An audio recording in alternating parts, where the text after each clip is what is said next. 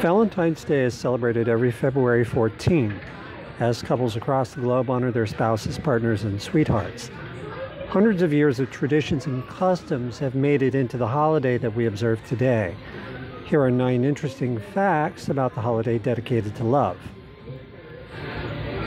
Some trace Valentine's Day origins to a Christian effort to replace a pagan fertility festival that has been dated as far back as the 6th century BC. During the festival of Lupercalia, Roman priests would sacrifice goats and dogs and use their blood-soaked hides to slap women on the streets as a fertility blessing. According to legend, women would later put their names in an urn and be selected to be paired with a man for a year. Every year, thousands of romantics send letters addressed to Verona, Italy, to Juliet, the subject of the timeless romantic tragedy, the tragedy of Romeo and Juliet. The city marks the location of the Shakespearean tale, and the letters that reach the city are dutifully answered by a team of volunteers from the Juliet Club. Each year on Valentine's Day, the club awards the Cara Giulietta, Dear Juliet Prize to the author of the most touching love letter. The Valentine's Day tradition of giving a box of candy started in the 19th century by Richard Cadbury, a scion of a British chocolate manufacturing family. With a new technique recently established at the company to create more varieties of chocolate, Cadbury pounced on the opportunity to sell the chocolates as part of the beloved holiday. History's first Valentine was written in perhaps one of the most unromantic places conceivable, a prison. Charles, Duke of Orleans, wrote the love letter to his second wife at the age of 21 while captured at the Battle of Agincourt. As a prisoner for more than 20 years, he would never see his Valentine's reaction to the poem he penned to her in the early 15th century. During the Victoria era, those who didn't want the attention of certain suitors would anonymously send vinegar valentines. These cards, also called penny dreadfuls, were the antithesis of customary valentines, comically insulting and rejecting unwanted admirers. They were later used to target suffragettes in the late 19th and early 20th century. The term wearing your heart on your sleeve may have origins in picking a valentine. Smithsonian reports that during the Middle Ages, men would draw the names of women who they would be coupled with for the upcoming year while attending a Roman festival honoring Juno. After choosing, the men wore the names on their sleeves to show their bond during the festivities. The iconic chalky heart-shaped candies that have been passed out lovingly every Valentine's Day started out as lozenges. According to the Food Business News, pharmacist and inventor Oliver Chase created a machine that would quickly create the lozenges before switching to use the machine to create candy, later known as Necco wafers. Chase's brother came up with the idea to print messages on the candy in 1866, and the candies got their heart shape in 1901, appealing specifically to Valentine's Day sweethearts. In 2019, the Sweetheart brand of conversation hearts was suspended for a year as the candy's new owner, Spangler Candy Company, needed time to make a supply of the hearts for Valentine's. The chubby baby with wings and a bow and arrow that we call Cupid has been associated with Valentine's Day for centuries. However, before he was renamed Cupid, he was known to the ancient Greeks as Eros, the god of love.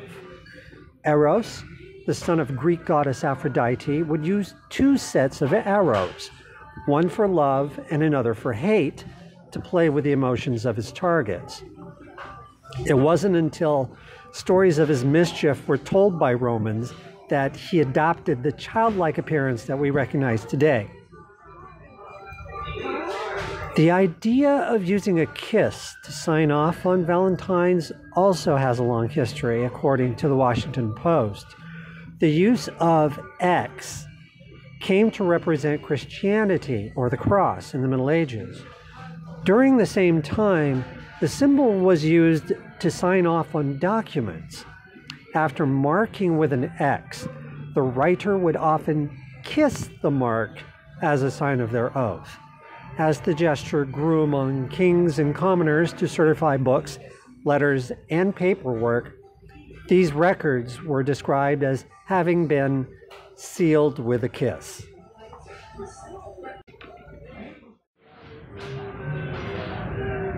Here's another fact you may not know.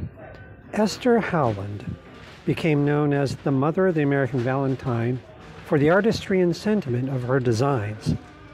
Before she commercialized them, American Valentines were less romantic and more comic.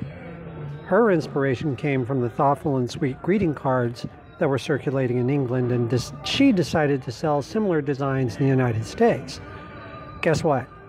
They took off.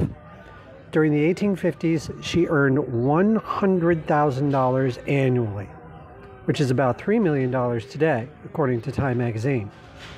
In 1537, England's King Henry VII officially declared February 14th the holiday of St. Valentine's Day. The oldest known Valentine's Day card is on display at the British Museum in London.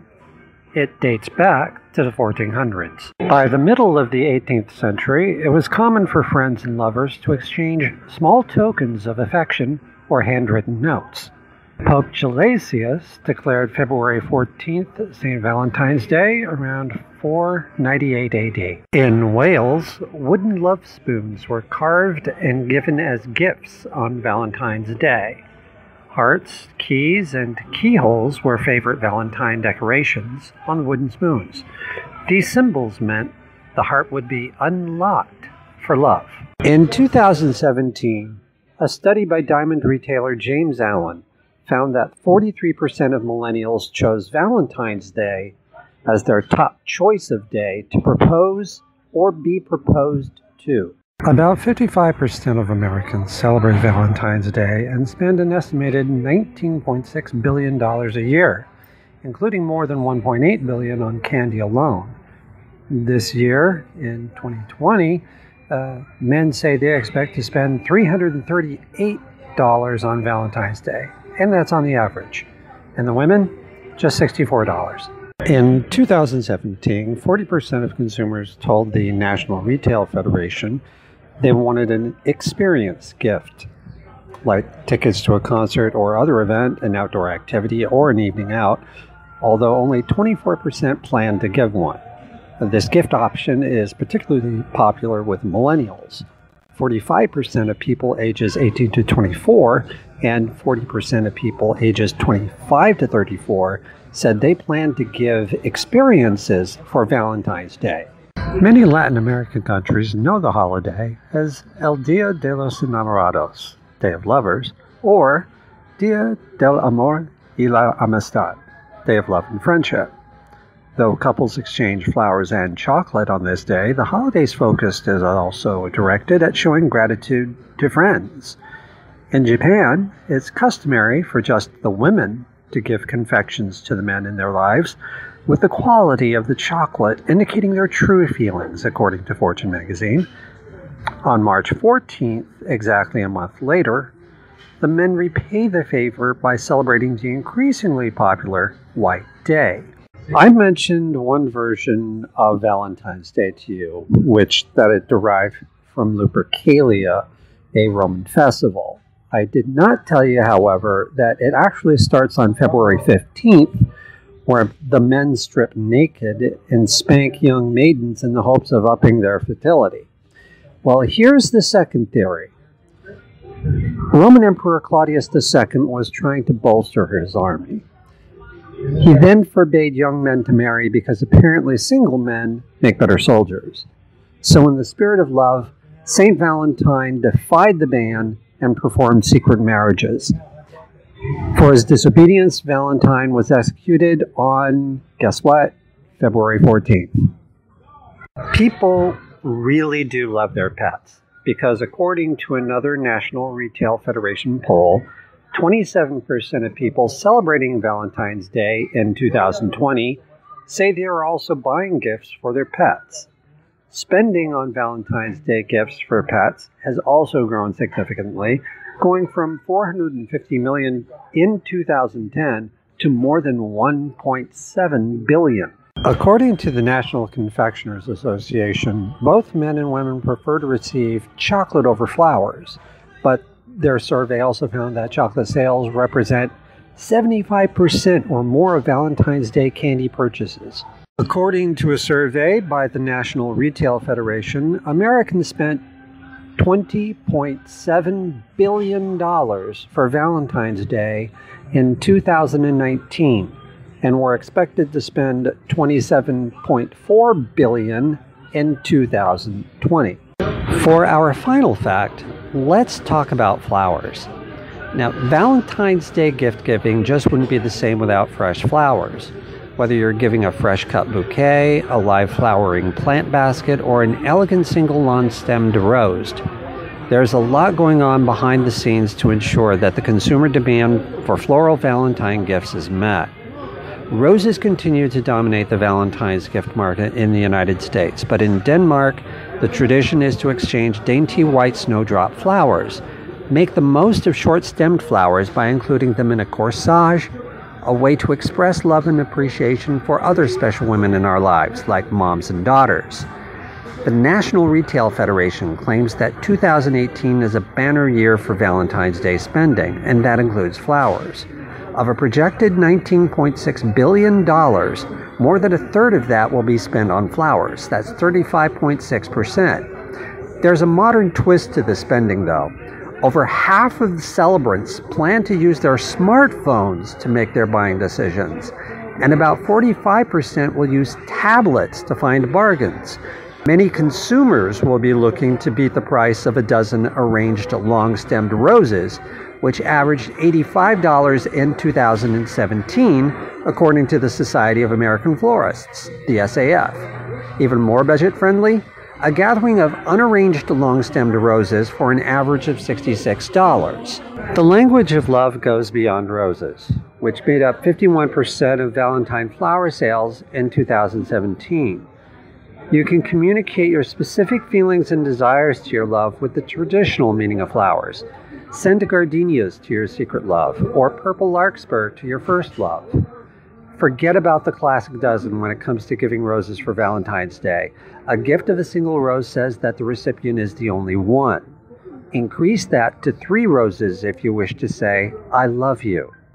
A gift of 11 roses means that the giver is the missing flower in the dozen. Finally, an extravagant gift of 3 dozen long-stemmed roses said that the giver's heart belongs to the recipient. Where's the fragrance? The hybrid roses produced for Valentine's Day market are bred for perfect form and longevity in the vase, often at the expense of the fragrance. If you don't have access to homegrown heirloom roses, consider asking your florist to mix fragrant freesias, scented stock, or oriental lilies in with your rose bouquet. Online shopping has changed the logistics of the way customers shop for Valentine flowers and instant gratification rules. Florists responding to a SAF survey reported that 38% of Valentine orders came on the 14th, while more than 50% took Valentine orders on the 15th. Does your Valentine also have a February birthday? Honor the birthday and the romantic holiday by sending a mixed flower bouquet that includes violets, the birth flower for February. U.S. Customs and Border Protection protects consumers by screening hundreds of millions of imported fresh-cut Valentine flowers for pests and diseases, mostly from Colombia and Ecuador. Commonly intercepted pests include thrips, moths, and aphids. The bulk of these flowers enter the U.S. through Miami and Los Angeles during the Valentine season of January 1st through February 14th. Valentine's Day is a bigger payday for florists when it falls on a weekday. Floral gift givers tend to send better flower arrangements to the recipient's office, where flowers can fall under the gaze of more admiring eyes. Thank you for joining me on this special edition of Kingspirit Travels Valentine's Day. I'm Cameron Farmer for Kingspirit Travels. Until next time.